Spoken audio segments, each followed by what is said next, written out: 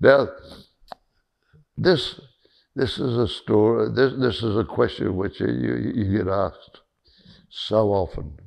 How do you come to be 100?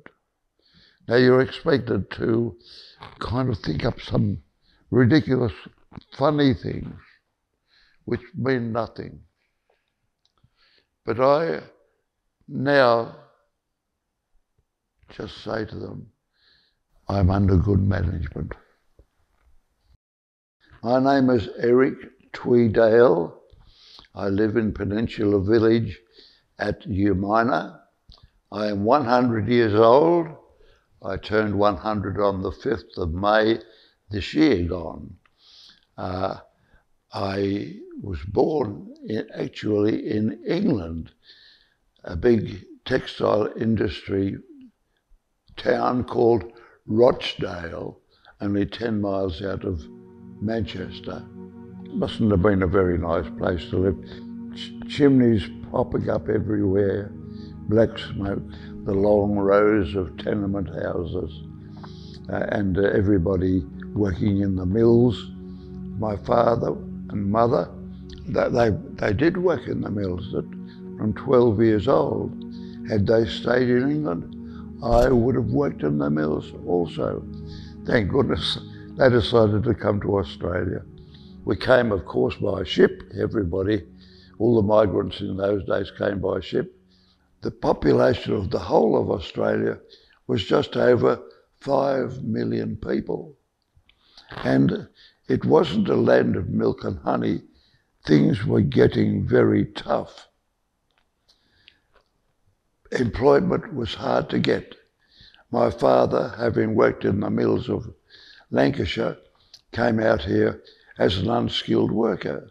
And so he was looking around for unskilled employment, which he found working for William Arnott's, the biscuit people. Mum and Dad bought a place in Merrylands, just a cheap little place. And it was just wonderful to bring up kids because there was vacant land all over. But there was more vacant land than there was building. The area was full of poultry farms, dairy farms, brick pits, and really, as far as the children were concerned, we had a wonderful time. We went to school barefooted, and we thought that was great. We had such tons of room to move around in. Meanwhile, Mum and Dad, they were doing it pretty tough. A few years after that, of course, the Depression set in, and of course that was an absolute terrible time in the history of Australia. Not only in Australia, but worldwide, really. William Arnott's sacked nobody right throughout the Depression, but they did lessen their working hours. So it could be that my dad would work 4 days a week instead of 5, sometimes 3 days a week.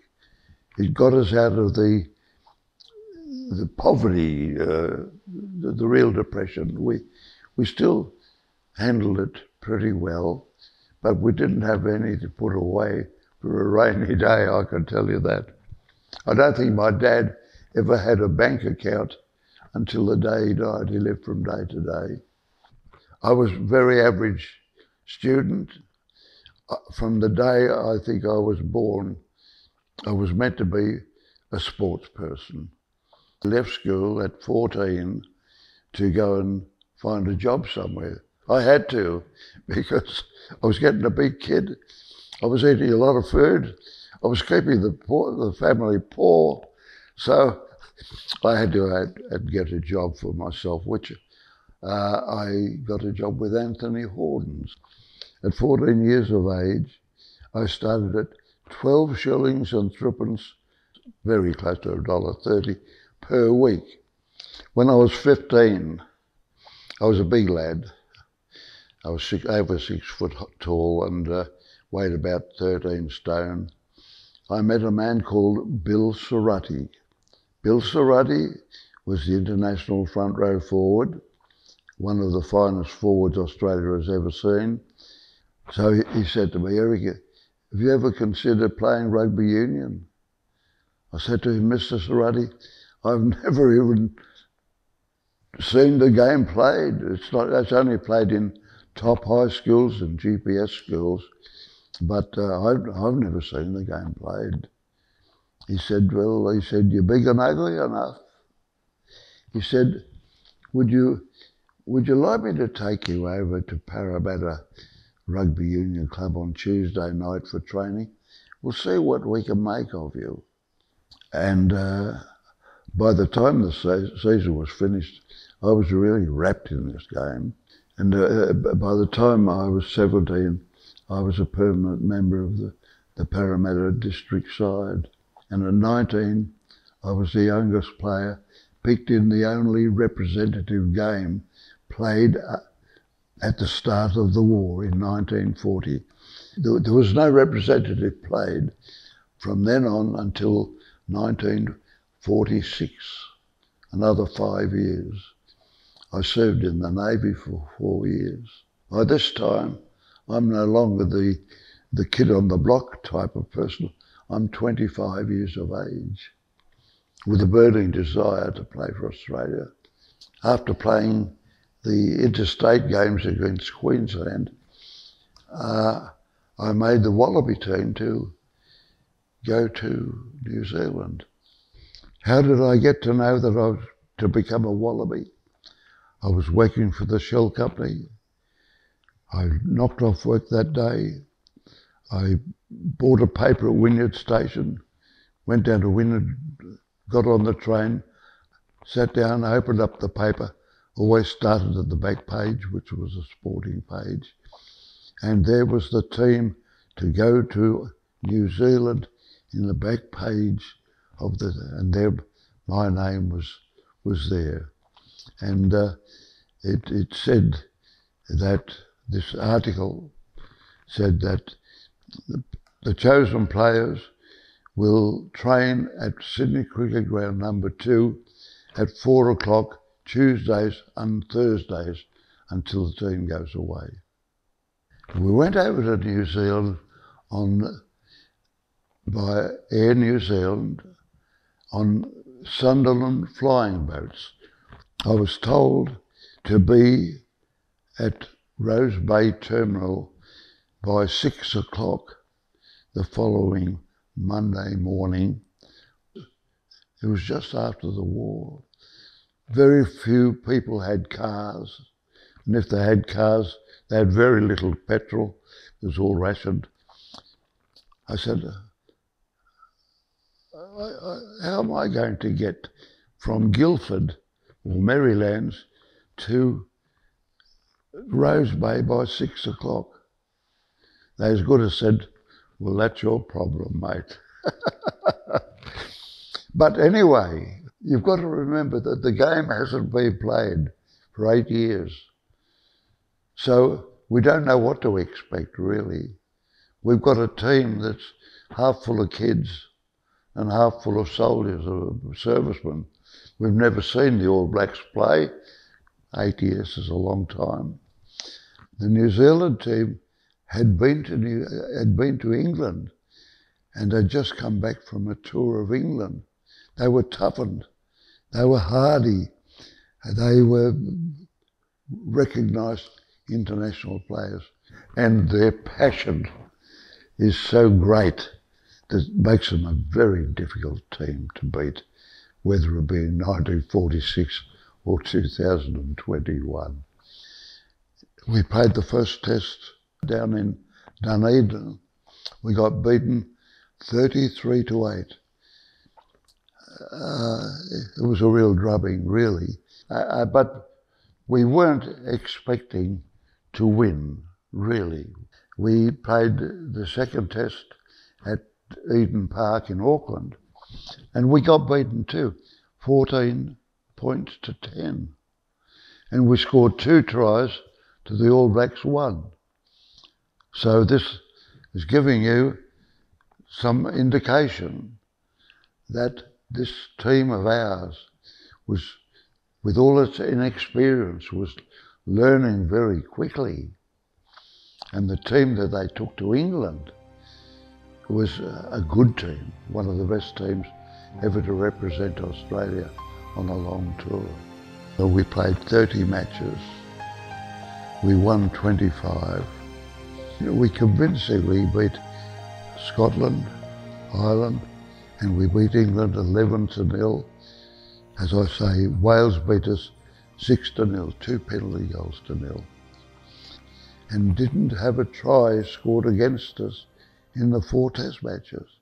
No other international team has ever done that. At our first match, when we went to England in 47, this is a beautiful photo, that's Charlie Easties, the winger. We were convinced that we scored tries. Their way of playing football was to combine the 2 or 3. They had tries, conversions, and field goals. Now that type of football wasn't the way we played at all. You can imagine there's been a scrum over here, and the ball is whipped out across the back line. There's the outside centre there and Charlie Easties. They liked our type of play. And slowly but surely, over the years that have gone past, they now play more of a game like the way we used to play it. There's not a tight forward until you get someone way back here. Yeah. Of course, in those days, in 46, 47, 48, the game was patterned. We played to a pattern.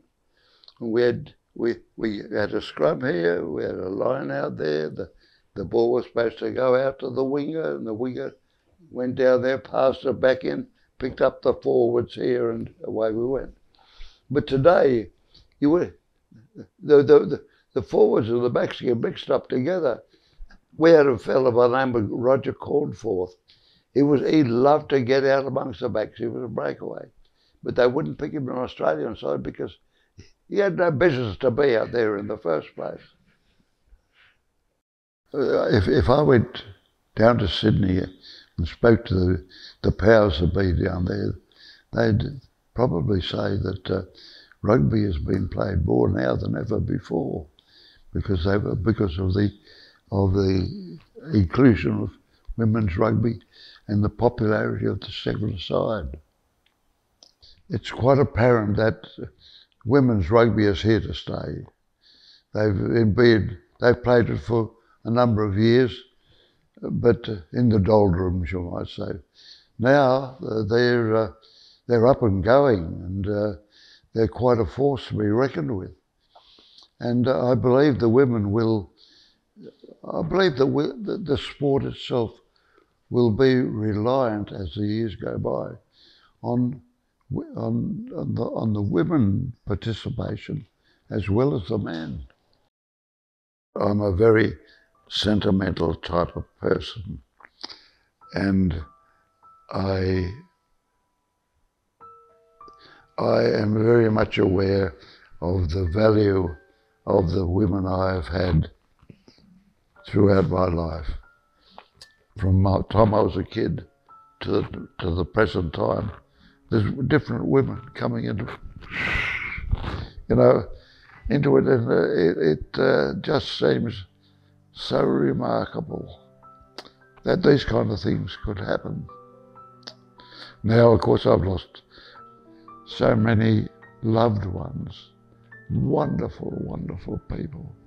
And the fact is that I hope that I'm going to be reunited with them sometime.